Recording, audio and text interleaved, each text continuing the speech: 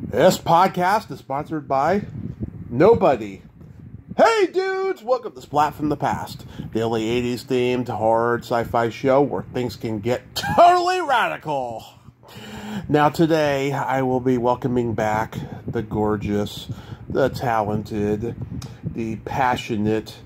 I am talking about Andria Litto.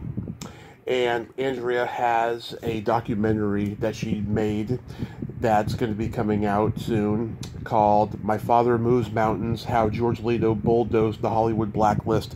And I have seen this documentary. She sent me a screener of it, and I was moved from start to finish. It brought tears to my eyes, especially in the last 20 minutes. I mean, it was compelling, beyond compelling. And it just won an award over at the Barcelona Film Festival, and I am so excited. I'm so excited for her. I'm so excited for this documentary. It's rendering me speechless. Like, it is such a beautiful portrait of her father, the great movie producer George Litto, who produced Over the Edge, Dressed to Kill, Obsession, Drive-In, which I want to bring up a little bit today because I just saw that movie recently, and it makes me think, what the fuck? It is a very slow teen movie from 1976. Gary Cavagnero was on here a few years ago, and we talked about it, but I hadn't seen it yet, so I'm going to see if I can bring it up today with Andria. And today is the 82nd anniversary of Pearl Harbor, and tomorrow will be 43 years since John Lennon was assassinated, the day the music died. Rest in peace, John Lennon. We miss you every day. So yeah, here is my new interview with Andria Litto.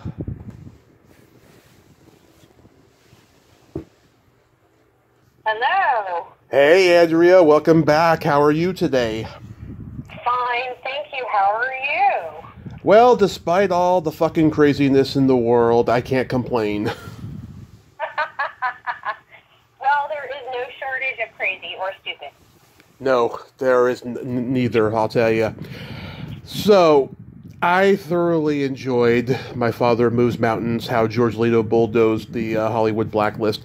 And I gotta tell you, I go into every documentary with the same low expectation of, this is going to be another self-congratulatory prophecy. But then once in a while, something good comes along that blows me away and moves me, and this was certainly one of those. Now, I remember... Thank you. Yes, I remember in 2020 when you and I first talked, you were still working on it. So, what was the genesis behind it in the first place? Couple of things. One was, for years I'd had this idea that I had this really unusual upbringing. I had grown up with all of these blacklisted writers, with one is my godfather. Uh-huh. And then I was fully aware of the fact that my father was kind of a trailblazer. It was something I understood because I knew how different he was than I was.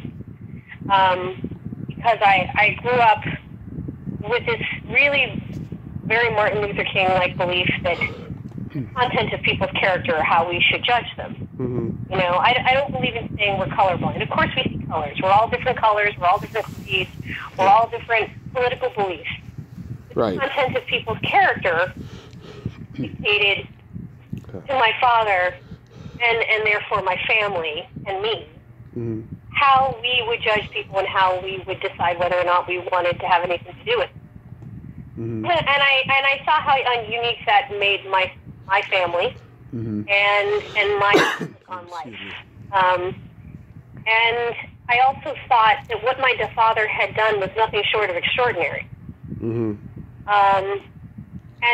people didn't necessarily know about it. I mean, he'd done such a good job of making the blacklist go away that people had forgotten about it. Yeah.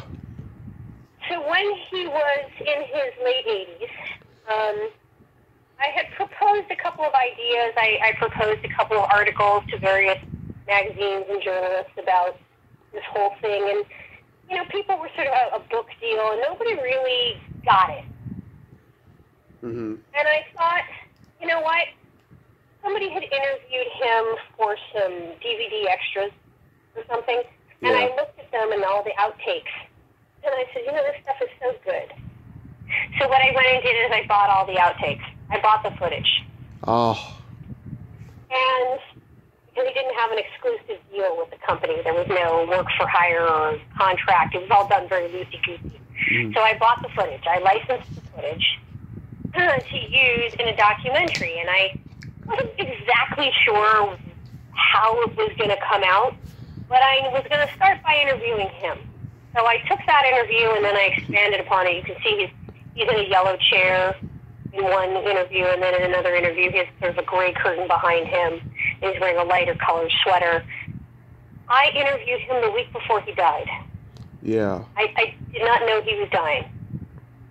I saw he was slowing down, but I was not aware he was dying. He didn't tell me. So when he passed away, I feel like it's almost as if his spirit sort of jumped into me, and I just felt this burning need to tell his story. And I didn't know how I was going to do it. I didn't have any financing other than my own money.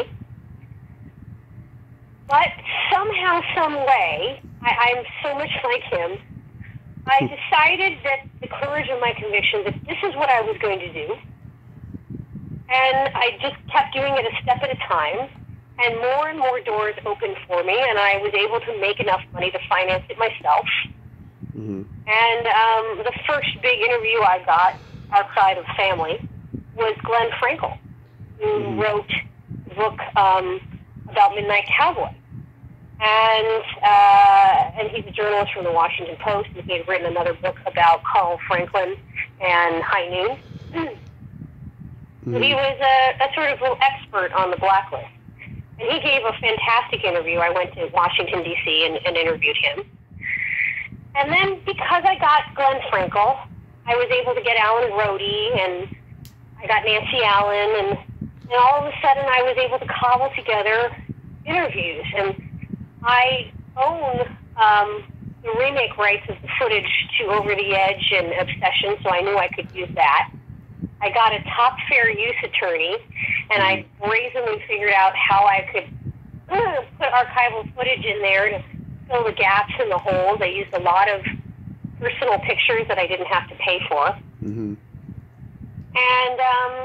it just sort of little by little came together. It took me 4 years because the pandemic shut me down for almost 2. Right. So I had dogged determination. I decided that this was just something I had to do. The other thing that really, it kind of pissed me off. And sometimes anger, you can take your anger and fuels you into doing something good. At the Academy Awards Memoriam in 2020, the in memoriam where they show people, my father had died in April of 2019, so he should have been in the 2020 telecast. They did not put his picture up there. Awful. They put him on the online one they did with hundreds of names. But, there were crew members who I'm sure did a wonderful job, but didn't make the kind of contribution to this business that my father made. And they left him off, and I was furious. Awful. I was furious not just for him, but for all the people whose lives he changed. It was almost as if they were saying that nothing happened. Yeah. It didn't take someone, they talk about the blacklist ending as if Kirk Douglas ended it because he got Felton Trumbo Spartacus under his own name, Kirk Douglas and Otto Preminger. But it didn't end there. That was just the crack in the facade. And I was sick and tired of hearing or reading articles and stories. It gave all the credit to Kirk Douglas, who, by the way, Kirk and Otto deserve a ton of credit for what they did. But they weren't the only ones. In fact, my father did much more to systematically end the blacklist than Kirk and Otto. They were brave for being first, and I give them 100% of the credit for that. But they didn't end it. They just put the crack in it that broke the wall down. So that my father could come in essentially with a sledgehammer and get rid of the rest of it. And it started with Waldo Salt and Midnight Cowboy, and it continued. And I just was not content to let history forget him. It was just not okay by me. Mm-hmm. And that's what made me decide to do it. And I put my own money up, which I know you're not supposed to do in the movie business. Mm-hmm. But I firmly believe that someone will buy this, and I will get my money out, because this is a story that should be told. And the more we saw with, I'm going to inject some politics in here, because you can't talk about the blacklist without talking about politics. Mm-hmm. People burning books and banning books and saying, don't say gay, and abridging people's constitutional rights. The more I saw relationships in the 1950s and the Red Scare and the House of Un-American Activities Committee, where people were afraid to speak truth to power because it might get them labeled communist, and it might make them not be able to go to work the next day. Mm-hmm. And I said, we need more people like George Litto. We need more people like Kirk Douglas and Otto Preminger. We need more people who are not afraid to do what's right, to stand up for what's right. Because otherwise, you know, they say evil only persists because good people do nothing. Mm-hmm. I want to inspire future filmmakers, future executives, future producers, future financiers to do something and to stand up for speaking truth to power, to stand up for people's rights, First Amendment rights. The marketplace can dictate whether or not they want to hire you based on your talent, or even if they don't like what you have to say. Right. But you cannot blacklist. I'm absolutely against cancel culture. I mean, I think, frankly, Harvey Weinstein should be canceled because he committed atrocious crimes. That is different than not liking someone's opinion. And people have many opinions I don't like. Mm-hmm. I'm an unabashed, centrist Democrat with, some socially liberal leanings. But I do not like the extreme left, and I do not like the extreme right. I think that extremes on both ends cause people to stop listening, and it's just a lot of screaming and noise. And you can say, well, wait a minute, you believe in standing up for communists. No, I believe in standing up to their First Amendment right to be communist. Mm-hmm.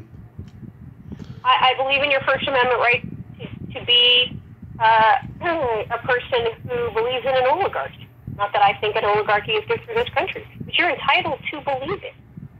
Where I think the First Amendment ends is, according to the Supreme Court, where hate speech is incited.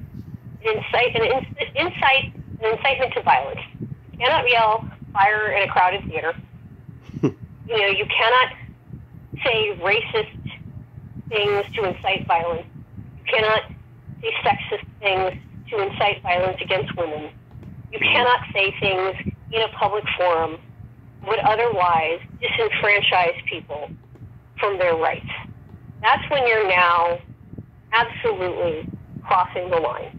Yeah. And so they were not crossing the line.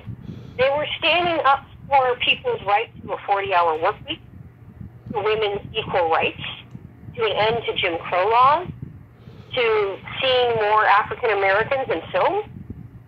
And these were the guys who were labeled subversive because they had been to some communist meetings and they had been to some Marxist meetings in the 30s when it was in vogue, frankly,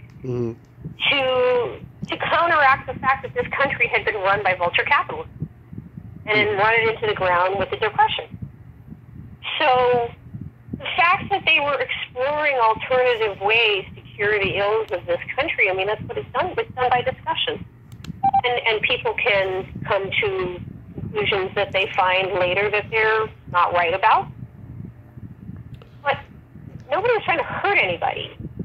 The thing is, there were people in this country who were running around lynching people wearing white sheets called the KKK. Yeah. Nobody was dragging their asses before Congress for being subversive. I love how you addressed the blacklisting and the anti-Semitism, because Last summer, I had a couple of days off from podcasting. I was reading up on our country's history, and I found out this man, whenever I bring up his name, it totally stumps people, and that's by design because the government doesn't want kids to learn about this man. Otherwise, it's the end of consumerism. His name is Edward Bernays. He was Sigmund Freud's nephew, and he invented public relations. He's the reason women started smoking cigarettes, people started eating bacon and eggs for breakfast, all the Republican politicians getting elected, and so forth. And he wrote a couple of books about how he used his uncle Sigmund Freud's psychiatry tactics to manipulate the masses to get them to consume. And there's one where he talks about how the Nazis stole his ideas and started Nazi propaganda for it. And people talk about books being banned. Those 3 books he wrote should be banned because they're essentially manuals on how to be a fascist dictator Nazi.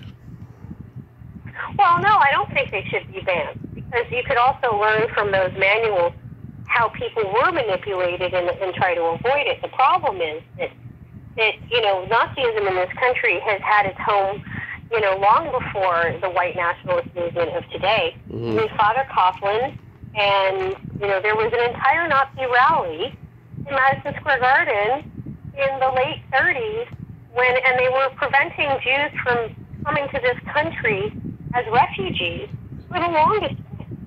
I mean, we could have saved more Jews from concentration camps by allowing them to come to this country in the late 30s. But we didn't. We did not get into World War II until the Japanese bombed us. So, and we probably would not have if they had. So the thing is that, and I can't really speak to that for sure because God knows what other event might have dragged us in. Uh-huh. We certainly had no interest in another giant conflict in Europe, and the United States was turning a blind eye to the genocide of the Holocaust. Because this country, at the time, had a very small Jewish population, Mm-hmm.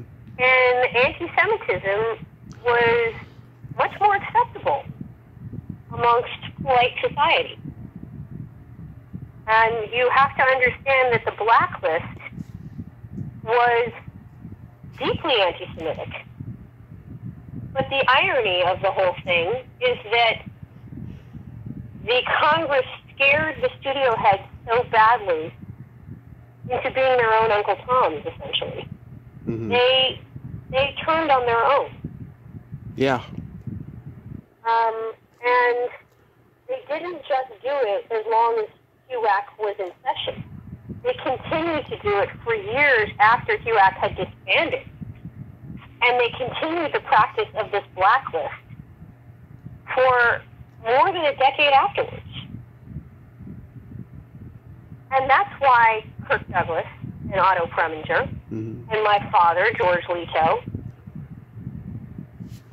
said enough is enough. As my father said, these people were pure writers. It's what they knew. It's what they did. They were writers. They were directors. They were actors. They were brilliant at what they did. My father didn't just represent them because they were blacklisted. They were some of the best writers in Hollywood before they had been blacklisted. Mm-hmm. And my father thought that what had happened to them during HUAC was horrifically unfair. But it was even more unfair that this practice had continued long after HUAC had been disbanded. And J. Parnell Thomas, the House of Un-American Activities Committee chair, had been found guilty of fraud and embezzlement. I mean, I'm sorry. The whole thing was a giant kabuki theater sham. And propaganda is just another name for political marketing. Yeah. So, I did this because I don't think it's just about George Litto. Mm-hmm. No, it is very much about George Litto and the fact that he moved mountains. He literally moved mountains to change the trajectory of these people's lives. And to change Hollywood. Because Midnight Cowboy, Coming Home, MASH, Papillon, Planet of the Apes, Tell 'Em Willie Boy is Here. None of those films would have been made. The Accident, The Caretaker, these all films were made under my father's, as he was their agent. The other films were Arnold Pearl or Cotton Comes to Harlem. Those films would not have been made if it weren't for George Litto, because those clients wouldn't have had a chance to write those films or direct those films, or in Abe's case, write and direct, Abe Polanski, those films, because the studios wouldn't have allowed them. Certainly not under their own names. I mean, there wouldn't be the Waldo Salt Screenwriting Award at Sundance, because there would have been no more Waldo Salt. Yeah. He was writing under the name Mel Davenport. So, I mean, the fact is that it just upset me that he had my father's contribution and that the blacklist had been forgotten.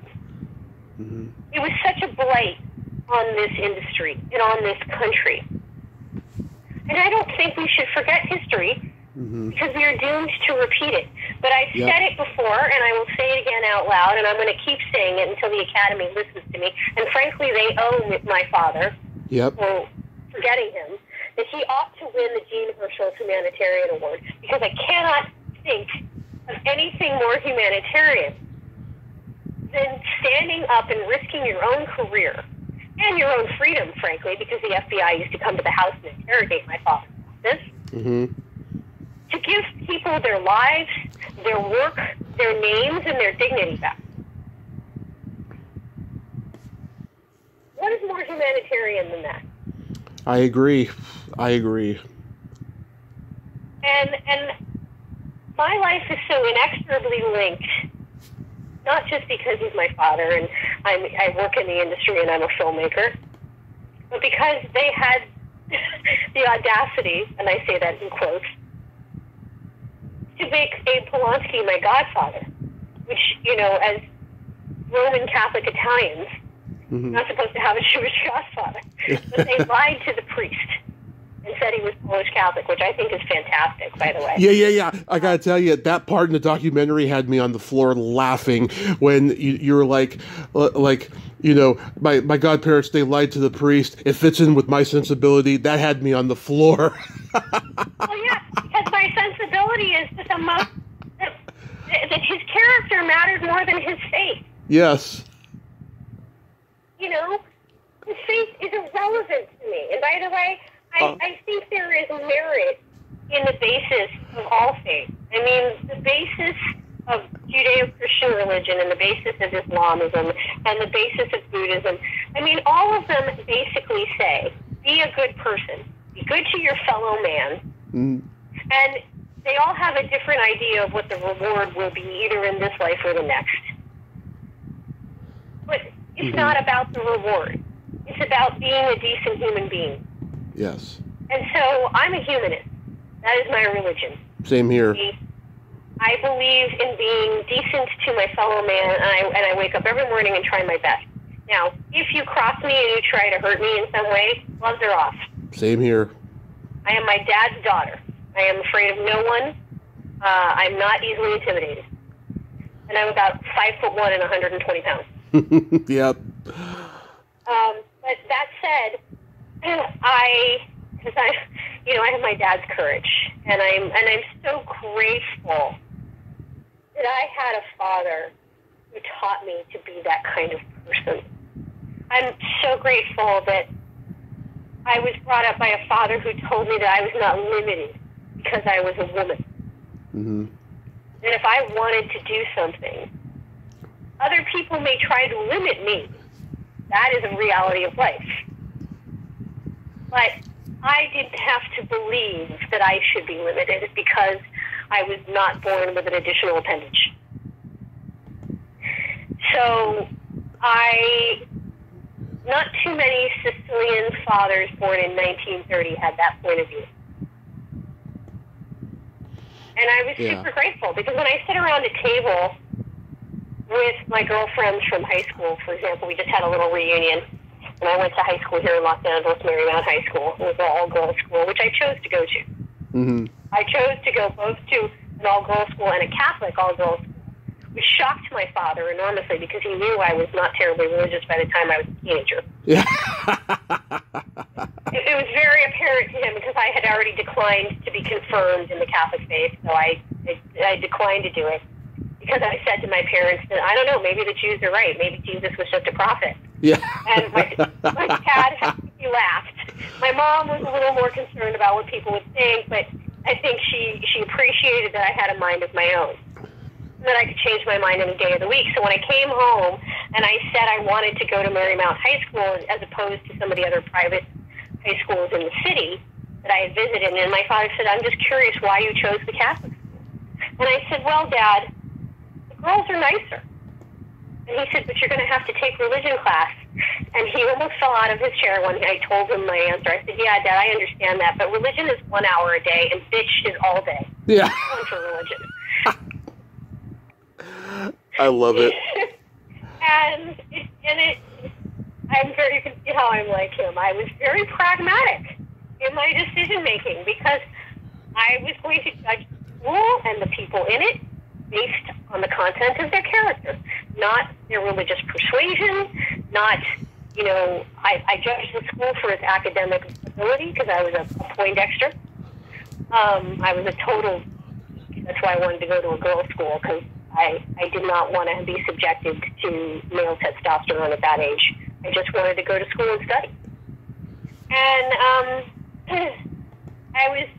I had my own mind at a very young age because it was instilled in me that I should. Yeah.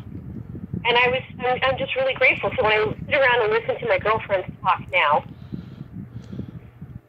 and they talk about, teachers that they thought were inappropriate or this, that, or the other thing, and yeah, I realized how incredibly immune I was to so much of this because I had a mouth on me. I would defend myself. I knew how to talk to people and stand up for myself and my rights. Probably because I grew up, with Abe Polonsky in my ear talking about Marxism and communism and existentialism and reading me Shakespeare and Waldo Salt. And if you just sat around and listened to these guys talk, you absorbed by osmosis these intellectual discourses about, rights and politics and everything that was going on. Mm-hmm. And, for example, Abe did not believe that capitalism and Marxism were at odds with each other. And I would ask him about that, and he'd say, well, you can still allow people to make money and to own property and to own intellectual property and rights and still have a society that takes care of all of its people. It just depends on how you want to organize your society. And certainly European countries like Sweden, Norway, Finland, all of the European countries have some blended version of that. Some are more capitalist, some are more socialist, and I think that each society works for its people in its best way. The Swedes and the Norwegians have very different attitudes, for example, than the Italians. Right. Who have very different attitudes than French, and have very different attitudes from the Germans and the Brits, Mm-hmm. And so each society has to decide what version of that blend works for them. In America, we have decided to eschew communism as a dirty word completely. Mm-hmm. But when you ask people if you want to take away their Social Security or Medicare, they flip out and say no, and they don't realize one of the two socialist programs we have in this country. Mm-hmm. So maybe it's not all so bad, is the point. And I'm really not, sitting here touting communism. That's not what I'm doing. I'm not that far left. Yeah. But I do believe that America, as rich as a country as it is, would decide to make adjustments, in its mentality and how it takes care of all of its people. Its elderly, its indigent people, it's the people who need the help the most. Because you can complain about the homeless on the street, but if you had to pay a small increase in your taxes, for example, and you would never see another homeless person again. Or maybe we bought one less warplane, and we never had to see another homeless person again. Wouldn't society be healthier? I mean, when you put it to people in those terms, and you don't say left or right, they start listening to each other. I was watching MSNBC last night because I saw something I thought was incredible. Liz Cheney and Nancy Pelosi were on together, Mm-hmm. and they were speaking of each other fondly, and how working together on the January 6th Commission was something that they were grateful they had the opportunity to get to know each other in a different way and to find common ground on something and work together towards the same aim. Mm-hmm. And how they learned something from each other. And I think that's what the First Amendment was designed to do. Mm-hmm. That people can come from different backgrounds, from different political spectrums, from different, religious backgrounds, even sexual persuasion. It doesn't matter. Sexual orientation, it doesn't matter. It doesn't matter because when people can find common ground to work together, Mm-hmm. if they agree to work together as opposed to treat everyone as their enemy, the differences of opinion may bring you to maybe a better compromise somewhere in the middle, or allow people to see things from a different perspective rather than just shouting at each other. Yeah. Then you can have a discourse that can be healthy and constructive. And that was what our Congress and our Senate, were deliberative bodies, were designed to do. And it breaks down when any one group on any extreme, whether it's the far right or the far left, hijacks that and makes it about their point of view and their point of view only. There's no room for discussion. Mm-hmm. And I made this documentary also because I didn't like what I was seeing anymore. I didn't like the kind of people who were running for office and running this country. Mm-hmm. I didn't, on both sides. There are fewer and fewer people who get into politics to actually serve. There are still some left. But there's plenty of people who are just looking for a book deal. Yeah. And the people that my father represented, who were standing up for our First Amendment rights, did not throw away their lives for this. They didn't give up 10 or 15 years of their comfort for this.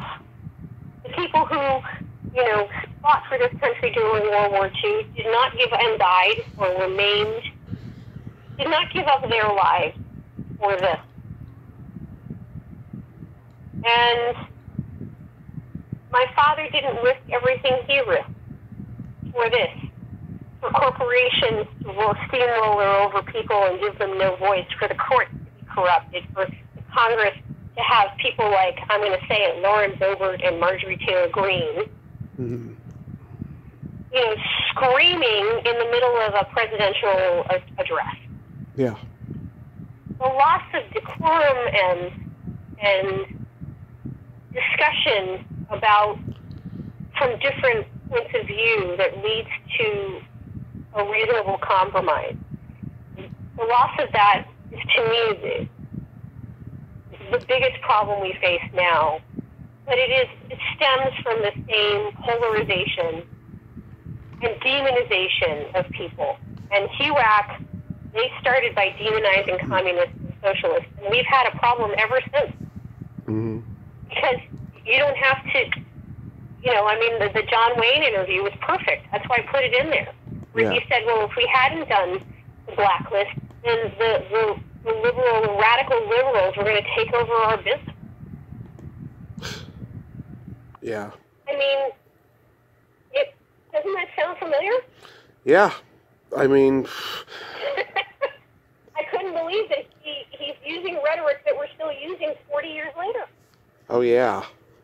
I mean, there was an interview in 1983 or 4 where this Russian, he like worked for the Soviet Union. He like gave this interview talking about how to demoralize a country, and it pretty much stands with what's going on today and everything. You know, he says it takes 20 years to do that. You know, it's been 40 years since that interview. Yeah, absolutely, and I've been guilty too of going on rants on social media in the past, and as I get older, I've learned to be more constrained about the things that I say. Mm-hmm. But because social media, when it was first invented, I think it just became sort of a free for all. Yeah. People didn't realize the negative impact it had. Right. Because it hit us so quickly. And I'm not blaming anyone. I'm not saying that any one particular group or company is bad. I mean, because we're all responsible for our own actions on social media. Let's start there. It also too whatever the social media company policies are about free speech, we are all responsible for our own behavior. Right. And I think we didn't know how to behave because it sort of hit us as people who had felt that their voices were not being heard, particularly by their representatives, locally and state and federally, felt like this was a forum that they could vent. And all it tells me when I see all kinds of stuff on social media is that people still don't feel that their voices are being heard by the people who are supposed to represent them. But also the people who are supposed to represent them are not leading. Mm-hmm. I feel the same way about, Hollywood and the people in charge in Hollywood. Mm-hmm. You have all these voices of discontent about diversity and LGBTQ, but the people in charge, the studio heads, who are run by corporate entities now. Yeah, like Disney. Right. I mean, Bob Iger and David Zaslav saying that from his yacht that the writers and actors need to get realistic. And David Zaslav, who was not directly quoted as saying, but the rumor is that he's the one who said it, they should go bankrupt and I hope they get evicted. Mm-hmm. I'm sorry, but that is entirely tone deaf. They are the leaders of this industry, the titans of this industry. And for them to show such disrespect for writers and actors, because part of the blacklist, the reason for the blacklist is because the writers were forming the Screenwriters Union. And they wanted to decide how they got credit and not allow the studios to decide who got credit. Because the studios were uneven in deciding, they played favorites. Who got credit for what? So they wanted to have a system that decided on a fair basis who got credit, who wrote scripts, how much they were entitled to be paid, minimum payments, and things like that, to protect writers. Mm-hmm. And here we are sitting in 2023, and Bob Iger and David Zaslav, while sitting on his $200 million or $400 million yacht, and David Zaslav, who made God knows how many hundreds of millions of dollars by putting Discovery with Warner Brothers, merging the two. We're advocating for the homelessness of the artists that create the wealth that they're sitting on. And I don't care if Disney and Warner Brothers don't want to work with me. Because obviously I'm not afraid of a blacklist. Mm-hmm. So I will say it. There's plenty of other buyers out there. And Saturn knows too at Netflix. They didn't want to pay residuals. I know this because I'm a member of SAG. Mm-hmm. And I have plenty of friends who are in the Writers Guild and SAG. Oh, yes, Frankie. That's my cat, Frankie. And I think it's terrible that they did that. I think it's shameful. Mm-hmm. It's just, first of all, it's terrible public relations. I don't think they realized how much it was going to backfire in their face, which I'm very glad it did. I'm very glad the public stood behind them, stood behind the workers, the writers, the actors, people who make this content. I mean, I guess they think they could just make everything with AI now, and they don't need us. But that isn't entirely true, because AI doesn't work without feeding. I know. Oh, don't get me started on AI. It's driving me crazy. I've been hearing about it nonstop. It's really, really scary. But I want to say congratulations on Barcelona, and let's call out Sundance. Oh, yeah, absolutely. Well, Barcelona, I am very grateful to the Barcelona, the ARFF, the Around International Film Festival. It's an online festival award. And they have 4 cities participate: Barcelona, Paris, Amsterdam, Berlin. And they choose a winner every month to single out of all the films that get submitted. And then at the end of the year, I believe sometime in March, Barcelona judges, they give their annual winner from the monthly winners an award as well at their festival. It is a prestigious group, and they have thousands of entries. So I am very grateful, and they're from around the world. I am very grateful that they saw the merit in this film, and I tried to make this film fun. I mean, I just went on a very political tangent, very serious. But my father was a very gregarious person. Yeah. Which is very obvious in the fact that I did an entire laugh montage because he had such a, infectious laugh. Yeah. And everybody commented on his wonderful laugh in their interviews, so I felt like I needed to do that. But also, I put some animation in there, and I put some things in there to lighten the moment, because even though this is all very serious stuff. Yeah, I wanted to compliment you on that, because every documentary I see now, they fucking want to be Robert Evans, The Kid Stays in the Picture, and they can't fucking do that. There's only one of those. Just the animation in documentaries drives me crazy, but I'm glad you didn't overdo it. Oh, no, I did not want to overdo it. This all actually started because in the opening prologue, when I tell the story of how my father actually moved a mountain, I did it with pictures and all of this stuff at first, and then I thought, it's missing George. And there was no other way to put George in that prologue, except to animate him in the bulldozer. Which is where the title came from, how George Litto bulldozed the Hollywood blacklist, because he did. And if you knew my father, you knew when he decided he was going to do something, he was like a bulldozer. He just didn't matter what was in his way. He was just going to get it done. He didn't want to hurt anybody. He wasn't trying to create any undue problems for people who didn't deserve them, because some people deserve the problems they got.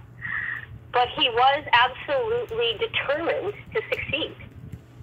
And that was very true in how he literally moved a physical mountain in the opening prologue story. So it started with that. And then when I couldn't find a mugshot for J. Parnell Thomas, who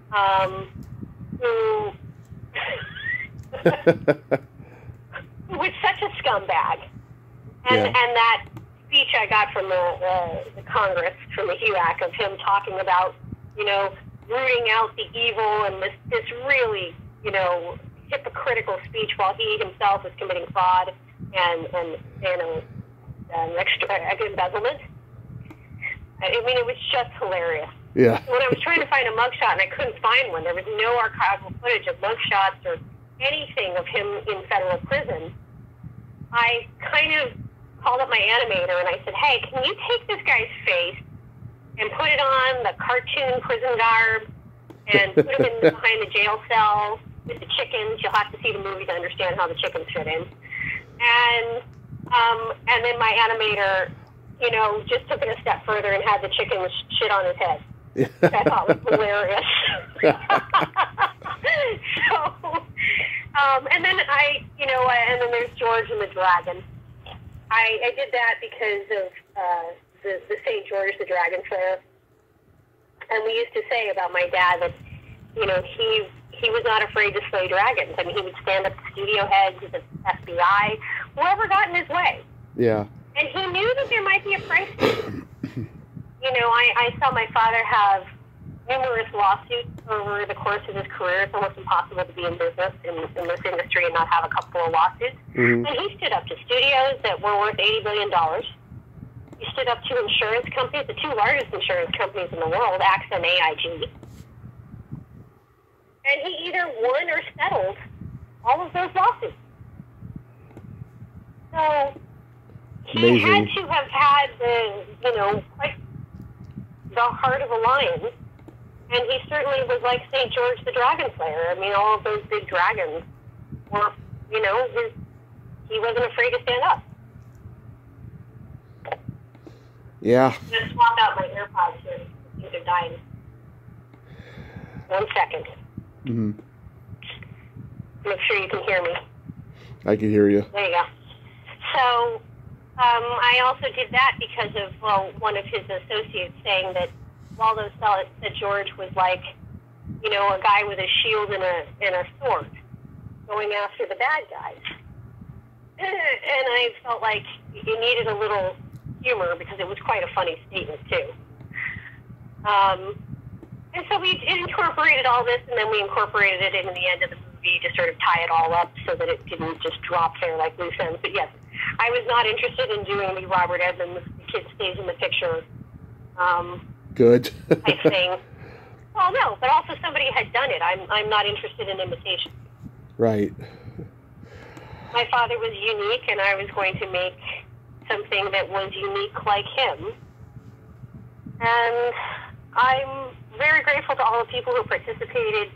John Patak, who was a partner at CAA and for many years, and was my father's friend, has been enormously supportive of this documentary. Has been Alan Rohde, who is a historian, was notably on TCM. I've had Alan on. Classic movies. Yeah. As an MC or as a guest to discuss certain movies or history. Yeah. And Glenn Frankel. I mean, these people did not have to sit down with me.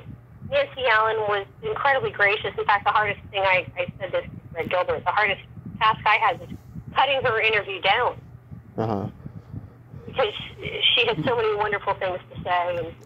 And she knew my father personally and understood his drive and how that drive translated into giving Brian De Palma the career that he had. Because he put up his own house and his own money to make Obsession. And Obsession is what put Brian on the map as a world-class director. Mm-hmm. And it made it possible for him to... Terry came out afterwards. And then made it possible for him to do Dress to Kill, which I don't think people really thought about it at the time is the first movie to feature a trans lead. Mm-hmm. And how that movie has affected the trans community in the best of ways. They love this film. I was not really aware of until I did this documentary. Mm-hmm. So I actually even discovered some things about my father and the impact he had on various people and groups in society as I was doing this. And so it was a labor of love, for sure. But it was also designed to make sure that I would really like as many filmmakers as possible around the world to see this so that they can decide who they want to be. Mm-hmm. What kind of filmmaker do they want to be? I don't think everybody has to make films with social content. Right. But when people come to me and they say, I want to do this, I want to do that, and that's the first thing I ask people when they're asking me for advice about becoming a filmmaker or working in the industry. I say, well, who do you want to be? Mm-hmm. And they usually say, well, I want to be successful. I want to do... No. That's what you want to be. Tell me, who do you want to be? What right. kind of person do you want to be? What drives you to get up in the morning? What matters to you? How do you want to treat other people? Because all the rest is just stuff. Like, do this and do that. But you're going to come into all kinds of opportunities, conflicts, things are going to come up, and you have to decide who you want to be in that situation. What kind of person do you want to be in that situation? And that will dictate what kind of career you're going to have. Mm-hmm. Because people, they remember. I don't think anyone's going to forget what Zaslav and Iger said, no matter what. People may still go to work at Disney, they may still go to work at Warner Brothers, but they don't forget. People remember who you are, and the minute your star stops rising, the business has a tendency to pounce on you the minute you're vulnerable. And the more reviled and hated you are when you are on top, the more they can't wait to kick you when you're down. Mm-hmm. But the more respected and appreciated you are, no matter what stage of the business you're in, the more people are going to want to work with you and help you. And so talent is another thing. Because talent gives you another different kind of opportunity.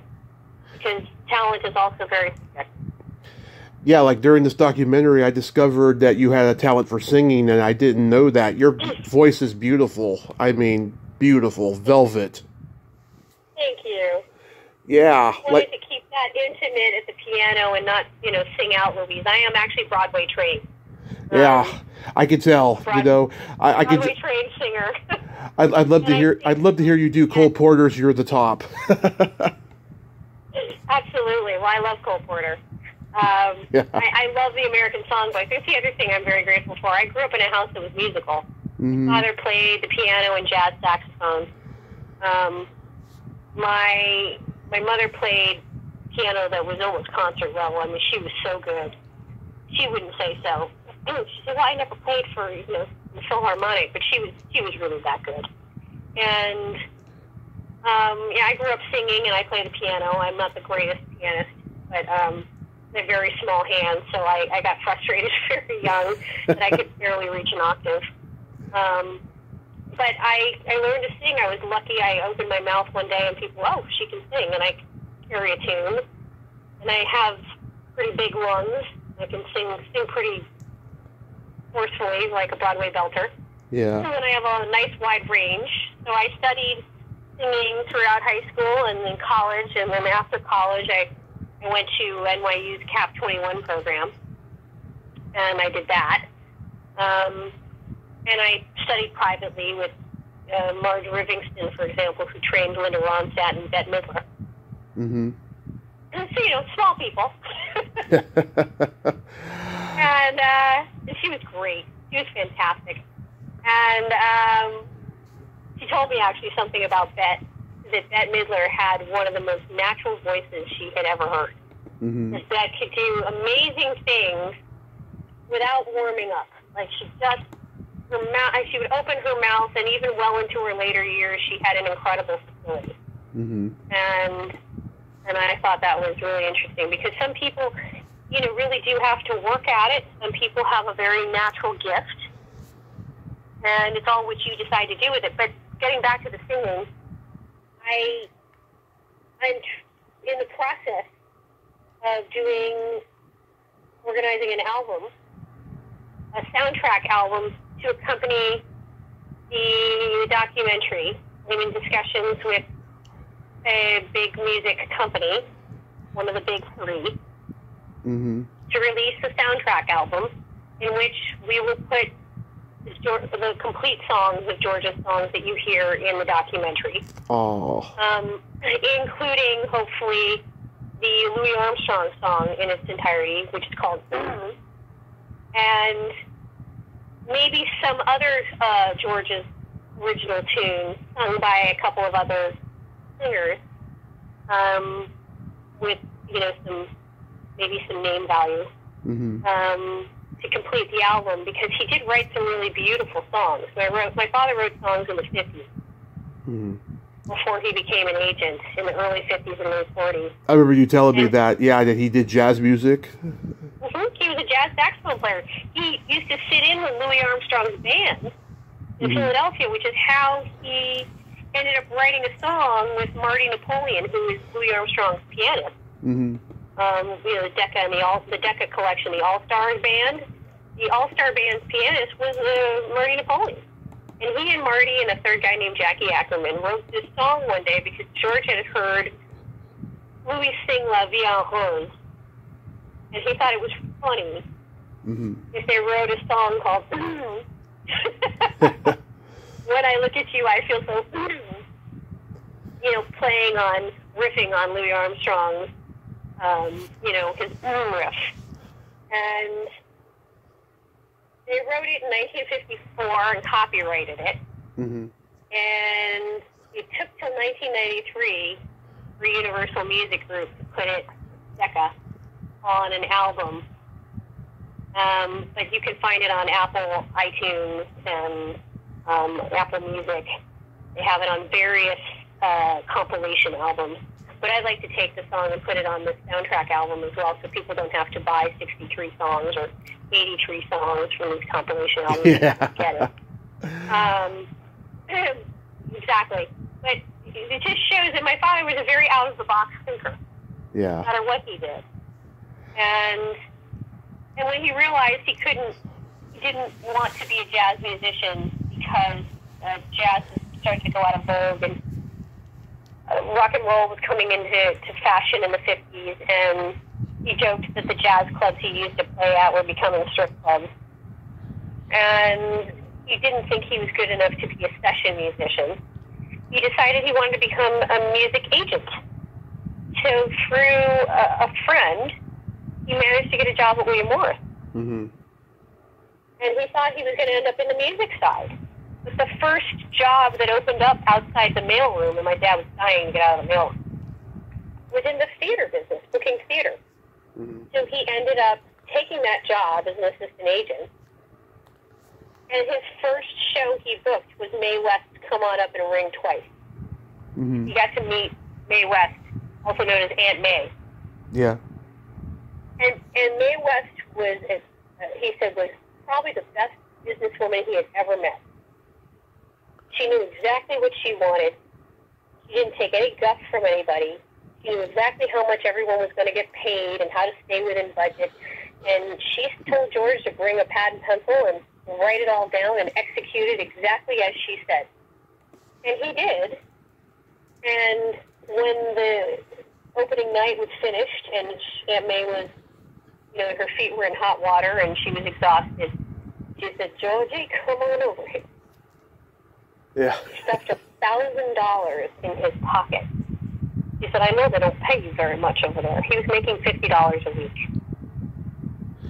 Just about every story I hear about Mae West from a guy ends with the two of them spending the night together. Did your dad spend the night with Mae West? No, he did not. At least he told me he did not. He was, I think, when he was in his 20s, she was in her 60s. So I doubt he would have gone there. But I think he liked to keep things professional. My dad was very good about that. Yeah. He did not really like to mix business and sex. I have an expression that he used to love. He loved quick wit.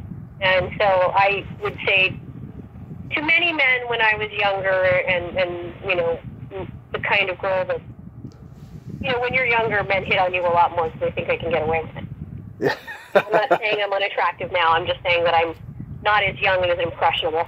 Yeah. When I get hit on set, I'd say, well, I don't like to mix work and sex because then the sex becomes work and the work becomes sex, and then I'm not having fun at either one. So what's the point? I think Groucho Marx had a joke like that, too. Well, I am happy to give Groucho the original credit, though I wasn't aware of it. But something along those lines. He had jokes that were pretty similar.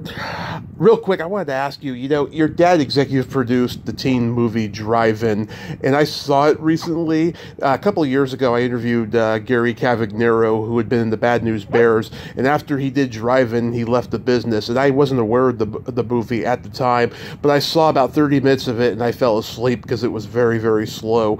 Do you know much about it? Did your dad ever talk about that one? I he helped raise the money and he made the deal at Columbia for drive-in for Rod Amato.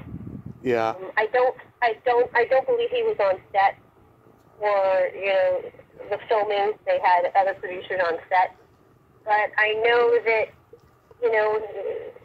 Columbia and Rod, they made this film and made a tidy bit of money. So if there were any shenanigans on set, I'm sure my father was not necessarily aware of them, because he didn't usually tolerate very much on set. Yeah. Especially when it came to, abuses of crew. I mean, I personally witnessed him when I worked on a movie that never quite saw the light of day called Kansas with Matt Dillon and Andrew McCarthy. I was 15-year-old turning 16. When he found out that certain PAs were being paid a flat rate without overtime and being asked to work overtime, he went to their bosses and said, either pay them the overtime or send them home. You can't do both. Yeah, it was kind of like an American Graffiti type of movie. It takes place in a drive-in, and it was shot in Texas, which I thought was pretty interesting. Yeah, I know. I'm sure my father didn't want to show up because it was shot in Texas as well. The heat of the summer, I believe it was shot in the summertime in the heat. I think he was there for about a week or two, and he was like, "Get me out of here." Yeah. It was hot as hell. That's all I remember him telling. I was also very young when he did drive-in. I was, I don't know, 6 or 7. Yeah. So I don't remember very much. I only know kind of the stories he told. But I do remember that he really enjoyed making Over the Edge. Yeah. And Obsession. Of course, because Obsession was partly shot in Florence, Italy. It's like, break his arm and make him go to Italy. And in New Orleans, which he also thoroughly enjoyed. I know. I think he really enjoyed working with Vilmos Zsigmond on Obsession. So he had a great story about Vilmos. So, Vilmos is very, he helped Brian a lot on Obsession. He was a very good DP, but he also, Brian being a young director. I like that movie, yeah. I think Brian learned a lot about what shots to make and how to use the camera from Vilmos, who was a genius, by all accounts, as well. I met him, I always found him to be very lovely to me. And there was a moment where they have to shoot this, there's a shot of a bridge. Mm-hmm. And Brian wanted the shot a certain way. Vilmos wanted to do it a different way. And so George was brought in to mediate the argument. And ultimately, they were both good. So George sided with the director, because the director's vision, which is the right thing to do. And Vilmos took George aside and said, George, I can't shoot this way. I just can't. And George very calmly said, Vilmos, I'm going to make this easy for you. I put up my own money to make this movie. Mm-hmm. You either shoot the bridge the way I ask you, or I throw you over it. And Vilmos laughed. That's how Italians talk, I can tell you. Vilmos laughed because he understood what my father was trying to say. Like, don't make me have to get upset with you. This is my money and my time is being wasted. Just shoot the damn bridge the way the director wants, because it's not bad. Mm-hmm. And Vilmos sort of laughed, said, okay, George. And he did what Brian wanted. And the movie's considered a classic, and I don't think anyone has any problem with the bridge shot. Yeah. I've heard anyone complain about it. So, sometimes it is subjective. Yeah, I talked to Ellen Gear earlier this year. She loved working on Over the Edge, she told me. And I love the fact that you got Vincent Spano interviewed in the documentary. He's still a handsome guy, I have to say. He really is. And, he and I are still friends. I mean, we met when we were children. Yeah. I mean, he was a teenager and I was a kid. Mm-hmm. And, and my father was always very kind to Matt and Vincent. Whenever they called or needed advice, or he stayed in touch with them. But then there was kind of a long period where Vincent and my father didn't really see each other. Just people go different directions. There's no acrimony. Right. And I ran into Vincent through a friend of mine from Italy, ironically. who was here visiting from Rome, and she's like, oh, she said, do you know Vincent Spano? Because he says he knows you and your dad. And I said, of course I do. And she brought him to dinner, and we just laughed so hard that it took a friend from Rome to get us back together in Los Angeles. Yeah. But that's the world we live in. Well, we are friends to this day.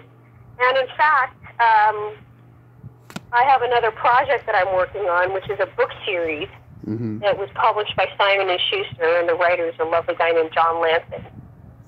We're trying to turn into a television series. Nice. And the star, it's like a Tom Clancy series of books. Yeah. Is named Jack Bertolino, a New York Italian. He's a cop, he's an ex-cop, and it's their detective books, they're crime books. And they have a huge following, and, I would very much like Vincent, if we can get the studios to do the project and to agree, I would very much like Vincent to play the lead because he's the best guy for it. I mean, he is that character. And so I'm working with Barbara DeFina, who is, of course, Marty Scorsese's producing partner was for 30-plus years, from Goodfellas to Hugo. And we're joking that we're all paisans making this thing. It's hilarious.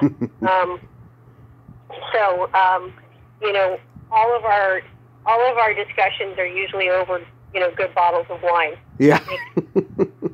Which makes working a lot more pleasant. But Vincent's a great guy, and it's very true that he kept his name because my father insisted that he keep his name, that he be proud of his heritage and not hide from it. Because I don't think people realize that being Italian in this country was a bit of a stigma up until about the mid-'80s, early '90s. I mean, Armani and Goodfellas, and Armani, really, just made being Italian cool. Yeah. We were on the wrong side of the war in World War II. People forget that. Italians were on the wrong side of the war, we meaning the Italians. And we were not a very well-liked immigrant group. I mean, we were treated in this country 100 years ago much like we treat Mexicans today, or Central Americans. And so being Italian was not something to easily be proud of. And my father told Vincent to be proud of who he was, not to run away from it. And I think Vincent's very gratified that he kept his proper name his entire life as a result. And I don't believe it's hurt his career. So, I think that's quintessential George. Be who you are. Be the best you can be, and believe in yourself, and stand up for what you believe in. And my father had this wonderful expression, believe in your own ability to make your own proposition good. And I think that's exactly how I made this doc. Is I took it a step at a time, and I just kept believing in my own ability to find a way to get it done. And I am very grateful to my animator, his name is Darius Shivek, and to my colorist, Jeff Jacobson, and my archivist, David Steckler, and the post-house P3 and my post-producer, Bill Still. And I even had a second unit director, a guy named Mark Pavia, who's actually Stephen King discovered him. You're like, are you a Stephen King guy on your phone? Oh, hell yeah. He happened to be a huge fan of my father. And we're friends. And so I wanted somebody else there who, knew about my dad. Because when you're the director, the producer, the financier, also when I was on camera, you need someone to watch your back. You need someone else's opinion because you can't see everything. I didn't have a big production crew. I was the giant production team of me, myself, and I. I would hire camera people as needed. And I had a couple different editors. I had one who decided to quit partially the way through because he didn't like my post-supervisor. That was literally his reason for quitting. He basically said it was me or him, he said to me. I don't like people giving me ultimatums. That's one. And two, my post team gave me all my posts deferred. And to lay people who don't know what that means I don't have to pay them until I sell the documentary. And then I pay them out of the proceeds. Mm-hmm. I have a contract to pay them for a certain amount of money. And that meant I didn't have to come up with the money up front. And if you're fronting all the costs for a documentary, and you have somebody who's giving you $60,000-$70,000 worth of services and post facilities for free up front, and you don't have to pay them till you sell the documentary, that's an incredible, that's not easy to negotiate with anyone. And here was my editor throwing his weight around, somebody who doesn't have a name in this business is certainly, it's not like his name was Paul Hirsch or, or Petrus Scalia or Stephen Rifkin, who edited Avatar. I mean, if they told me they didn't like my post supervisor, I probably would listen. This guy, who I didn't give his full name and credit on the documentary to him. Mm-hmm. I don't know if you noticed, but the name of the editor is Richard Head. Oh, yeah. Yeah. So, because he cost me more money in leaving, and he caused me problems. Yeah, it's the one you were talking about on Facebook, right? Yeah. Yep. But I overcame them. My animator stepped in to do some editorial work. The colorist did some editorial work. People at P3 stepped in and did some editorial work to make up, pick up the slack at the end, in the post process and in the end with the archival footage, to do what needed to be done. And I'm very grateful to all of them for stepping up and standing up and believing in this project, and also for wanting to keep the possibility for George's legacy to be told, to be kept intact, keep it alive. Because without them, I wouldn't have been able to finish the project. And I absolutely am so grateful to them, and I can't wait to sell this thing so I can actually pay them.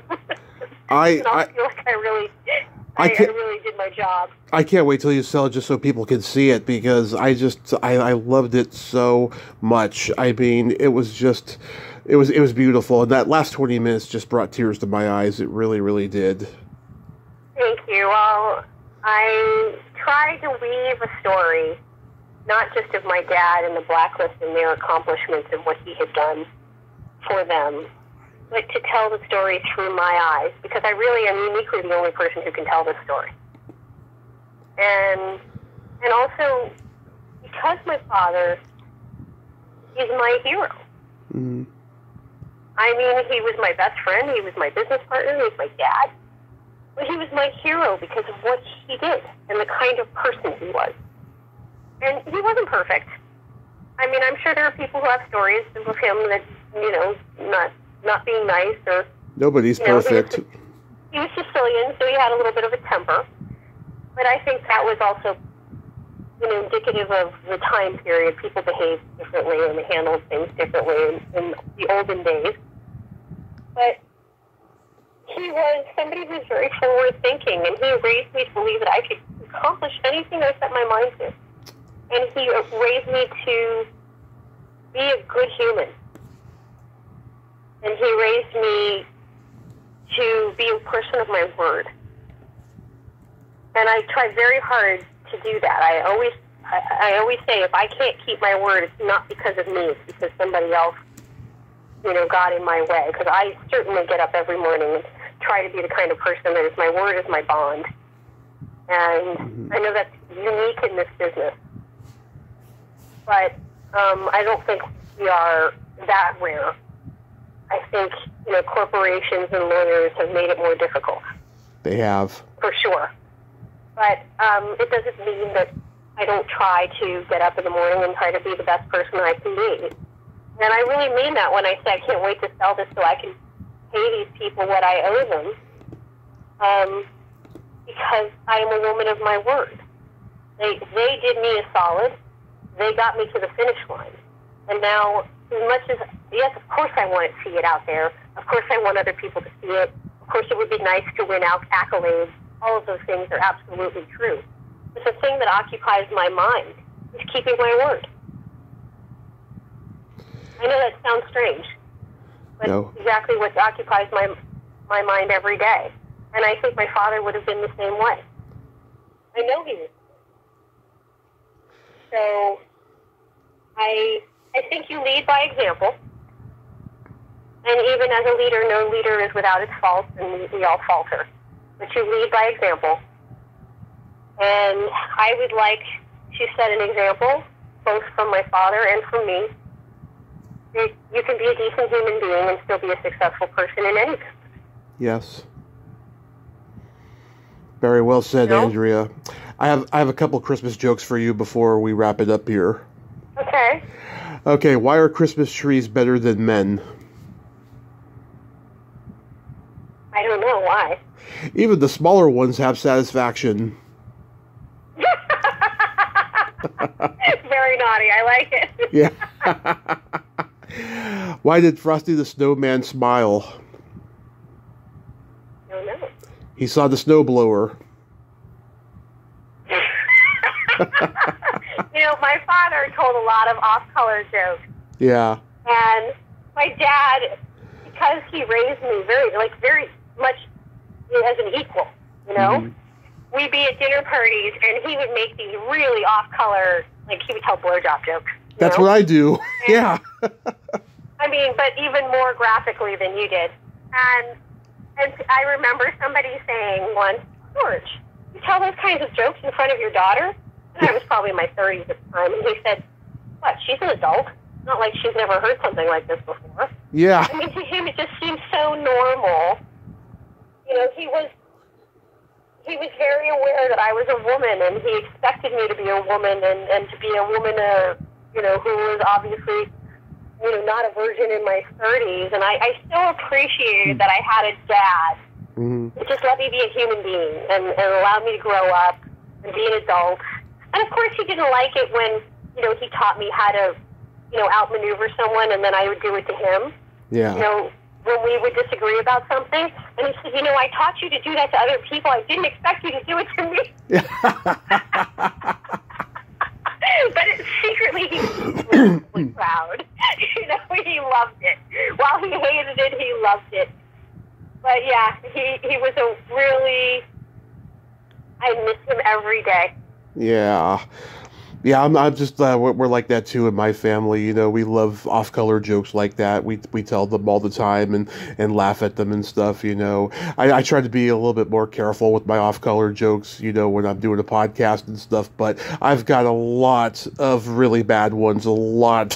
Lot of them. I'm going to actually recite the producer's prayer that my father had up on the wall that he used to think was very funny. It was a riff on the Serenity Prayer for AA. Yeah. It said, Dear God, please help me to have the courage to accept that which I cannot change, the courage to change that which I can change, the serenity to accept that which I cannot change, and the wisdom to hide all the bodies of all the people I had to kill today.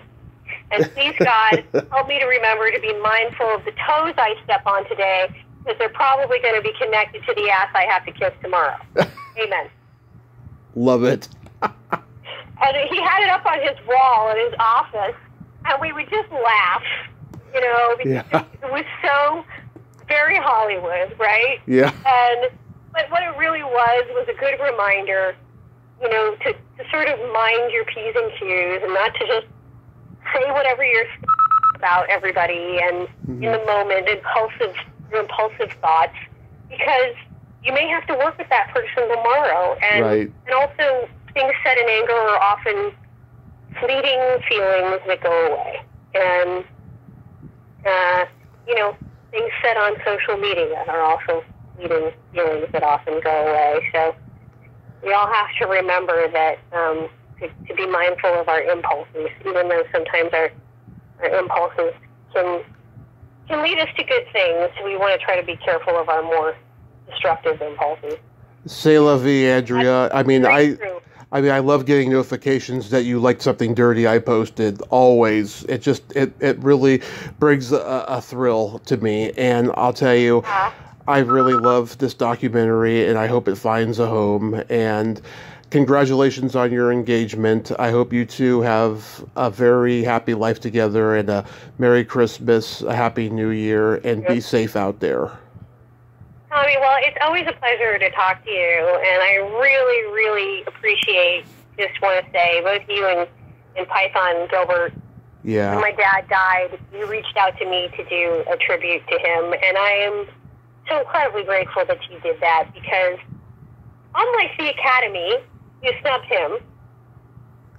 You two both realized that he had made quite a contribution to this business, and I have to applaud you for that. Oh, absolutely. We latchkey kids, we love the movies. Yeah, but still, it meant a lot to me, especially in a moment where I had just lost him and I was grieving him, and it meant a lot to me to know that there were other people out there who thought he had made his time on this planet had an impact. Oh, it's my pleasure, Andrea, and I'm sure Greg will hear this and he will say the exact same thing. You have yourself a happy holiday season, and once again, be safe. Thank you. You too, and always, always, be yourself. Be yourself. Be yourself. Be the best you can be. My dad would always say that. Take care, Tommy. Take care. Bye-bye. Bye. Well, there you have it. Andria Litto, ain't she a sweetheart? Oh my God, so passionate. She loves her father so much. He was an amazing man. I wish I could have met him. Oh my God. And I love that kudos she gave to me and Greg Gilbert. That was just so sweet and fantastic. Hey, he made great movies, you know, Over the Edge, Dressed to Kill. You know, go see them. You know, if you haven't watched those movies, go watch them. They're friggin' great. Well, until next time, this is Tommy Throwback Kovac saying there's no shame in living in the past, because the present sucks. Later, dudes.